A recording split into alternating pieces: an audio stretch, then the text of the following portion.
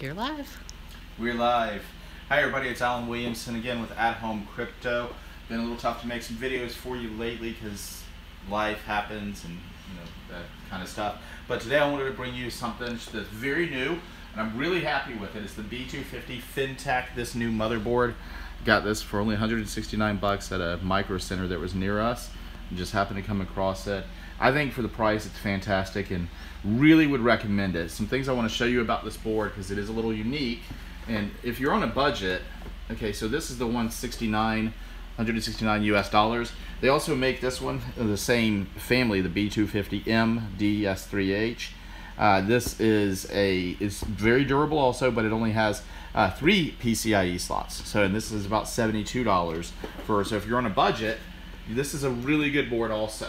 But today I wanted to show you this board, the B250-Fintech, and some of the uniqueness and why I really like it. The first reason I really like it is the 12 GPU PCIe slots. You have a single PCIe 1x16 and all the rest are PCIe 1x1s that you see there. And we're still building it.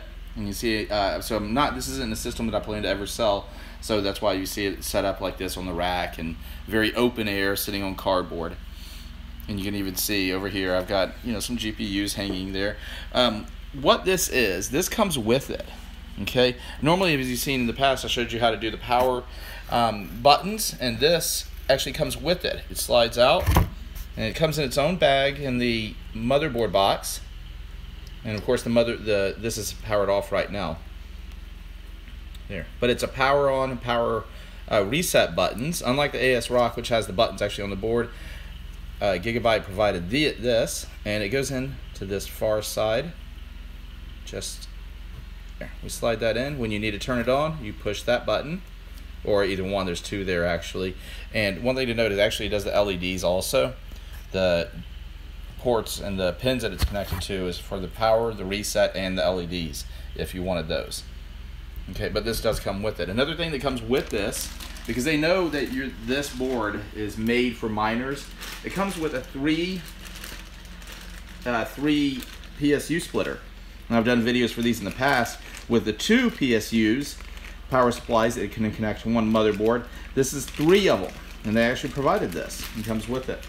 So I thought that was good if you didn't have, like for us here, I've got a 1600 watt that's powering right now 7 GPUs and the motherboard. I'm going to add another, I think an 850 to that, and just use one of my double ones. We can save this for the future. But again, it comes with this 3 to 1 PSU splitter. Okay. Another thing I wanted to point out again with this board, there's no onboard HDMI. Okay, it worked fine for this. It even shows for my FOS. I've been using that, and for when I tried Windows 10, it worked for that also. So use this if you want to, or if you use FOS, they recommend using your 1x16 HDMI, but there is no HDMI on board on this one. Another thing to point out is that it's got, similar to like the ASRock series, it's got these Molex connectors here. It's got 2 of them, 1 and 2, right by the buses for the PCIe buses. So you have 2 of them there. Okay. Plug those in with your PSU. Don't use a different power supply for both of them. Use the same power supply for both of those. As you see, I'm using a single cable for this. Normally I'd try to use different, but our power supply didn't allow that. You come with enough cables. So, and it really is a very durable board. It's working great for me with just like that, but make sure that you do have both plugged in there if you max out. I recommend, if you know you're going to max out, if you have this board, max out, use all 12, go ahead and plug it in on both of these to begin with, because if you are going to max out. And again, this is a absolutely fantastic board. I'm really impressed with it. I love that they gave the power button here. It's not just a little add-on. It's probably a couple bucks is usually what I pay for my little buttons, but it's a little nicer looking and a little more durable. And then also it's the 1151 chipset. So everybody has those sitting around. I thought that was great. I expected the 8th gen on this, but it is fine. It's the 1151. This is a Celeron that's running in there for my FOS drive. Okay, so that's really what I wanted to show you today about this. This again is the B250-Fintech, 12 GPU supported on this motherboard. Another note, it's a maximum 12. There's not M2 adapter slots on it at all. So it's 12 to 12. But again, I really recommend it. I've been very happy with this.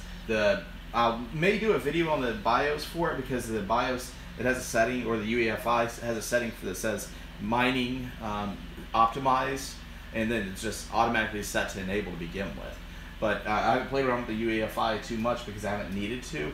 But make sure that if you see any problems with when you're mining, to go into the BIOS and make sure that it is set to enable, which is the default. So you would have had to change that, or if it became this board was used, then they may have changed it prior to you having it. But make sure that you go in. That's one of the first things I did, was see what the UEFI settings were. And again, there's a setting for mining there. In that UEFI, make sure that's enabled so that it's fully optimized. So I'd love to hear some questions. Let me know what you think of this board also. Ask me any questions about it. And we're going to do a few more videos for you coming up. I'm going to do one of the AS Rock series very soon. Thank you very much, everyone.